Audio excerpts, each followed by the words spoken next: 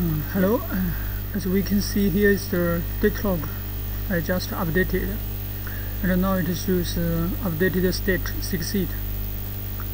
Okay, let's click here, refresh,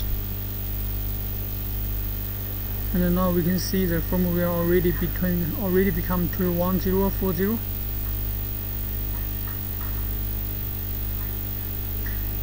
Okay, let's click here. Here is the inverter connected to the date log, and this one is the inverter type 3. It means the Deye hybrid inverter, and the rated power is 8 kW. It means the 8 kW Deye hybrid inverter. And now we can, if you want to set the parameters, click here.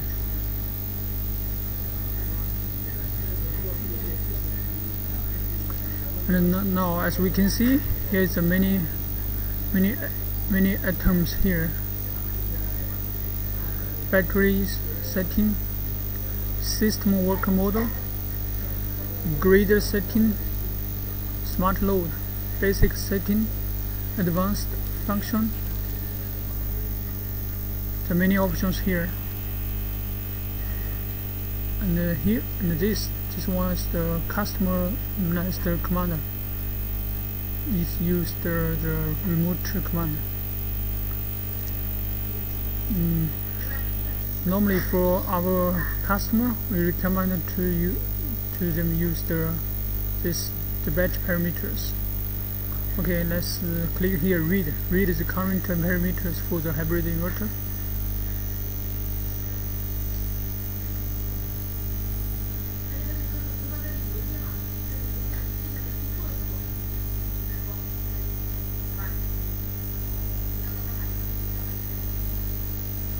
Now already completed. We can see the battery type is the BMS lithium battery, and the maximum discharge current is 185 amps, and the battery low SOC is 15%, and the float voltage is 53.6 volts.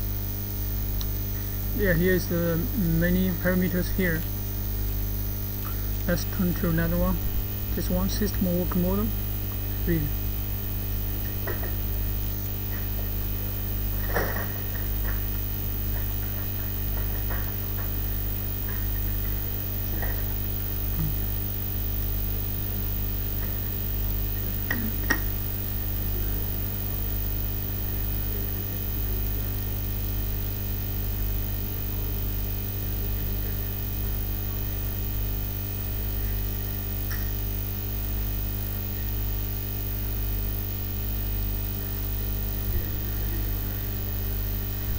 Okay, completed.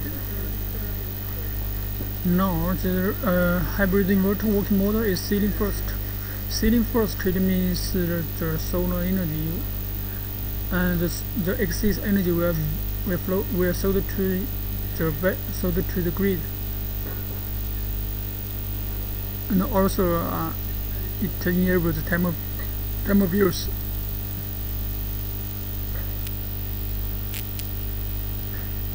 There is so many parameters we can see. Here's the energy pattern: battery first or load first. Here is the zero export power, and here is the time of use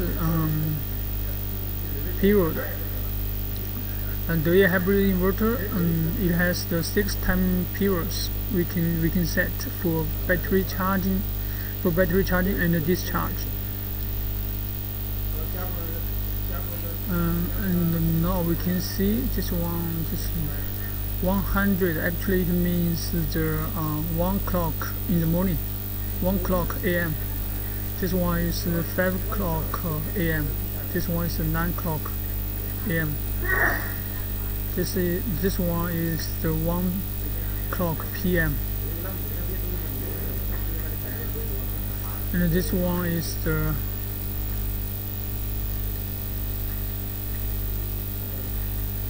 ceiling model time 1 power.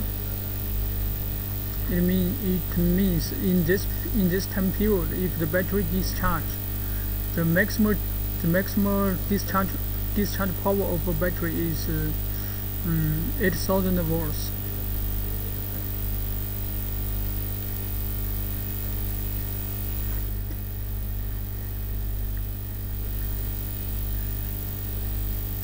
And here is for the battery SOC.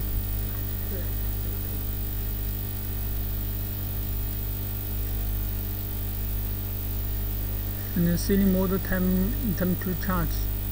It means in this time period you can choose use the grid charge or diesel generator charge.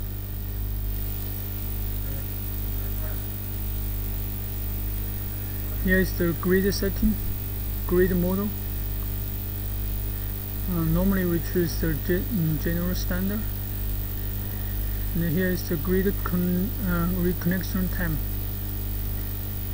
And here's the frequency, grid type.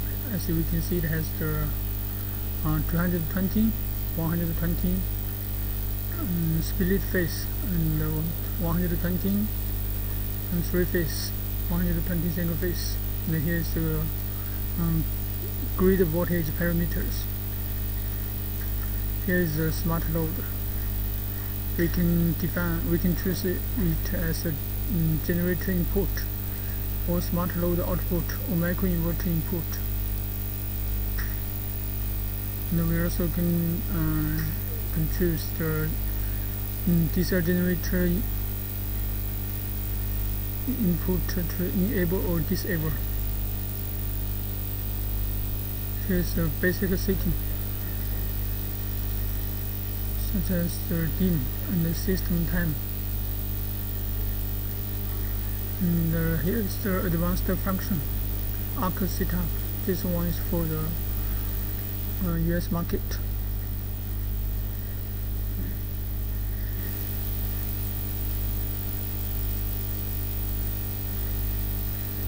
And here is the GM Peak 7.